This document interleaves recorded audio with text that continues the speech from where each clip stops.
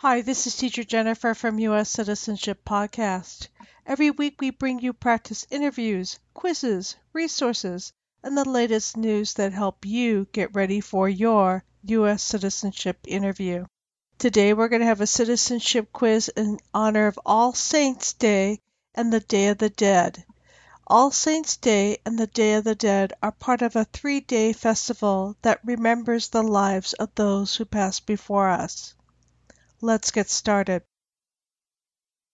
Janet Reno served in President Clinton's cabinet as the first U.S. Attorney General.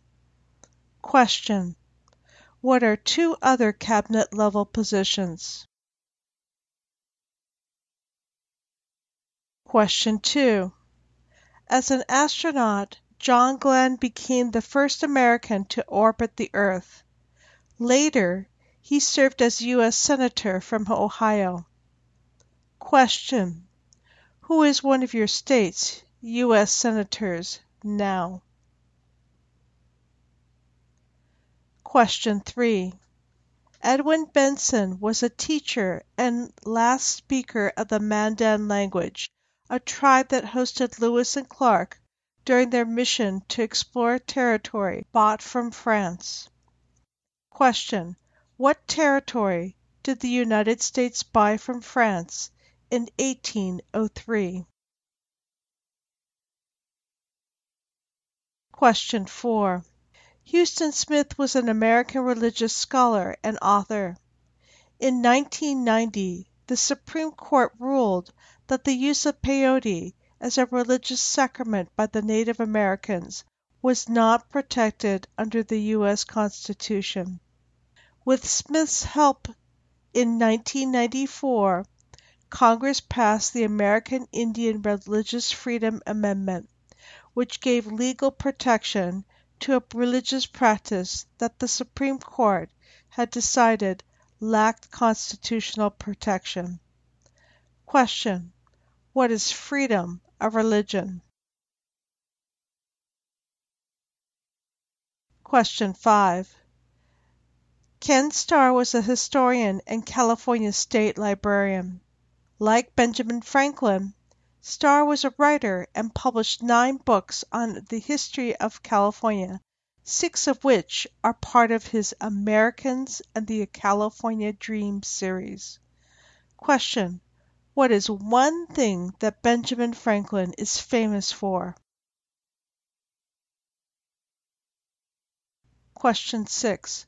Norma McCorvey was a political activist and plaintiff in the U.S. Supreme Court case Roe v. Wade, in which the Supreme Court ruled that individual state laws banning abortion are unconstitutional.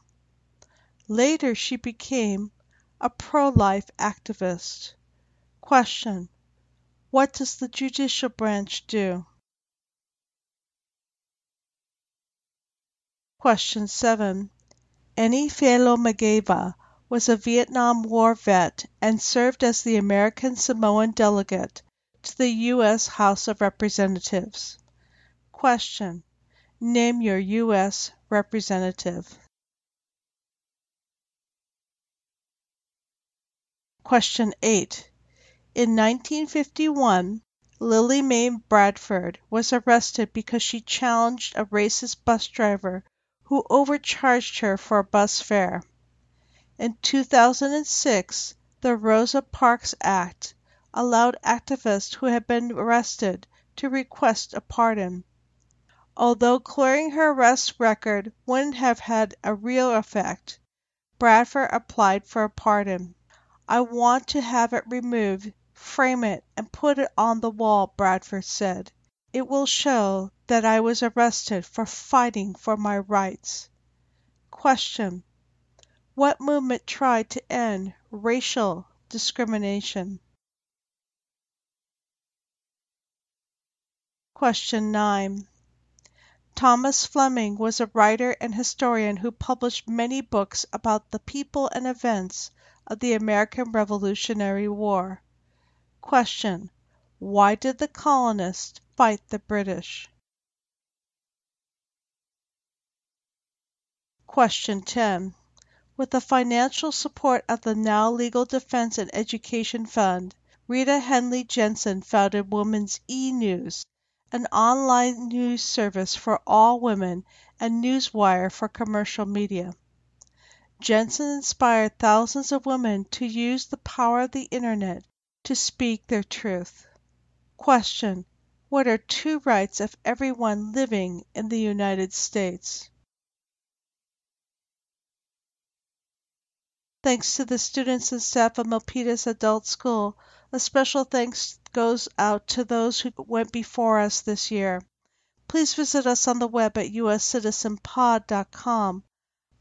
While you're there, check out our link to the new free online citizenship preparation course, USA Learns Citizenship, at usalearns.org.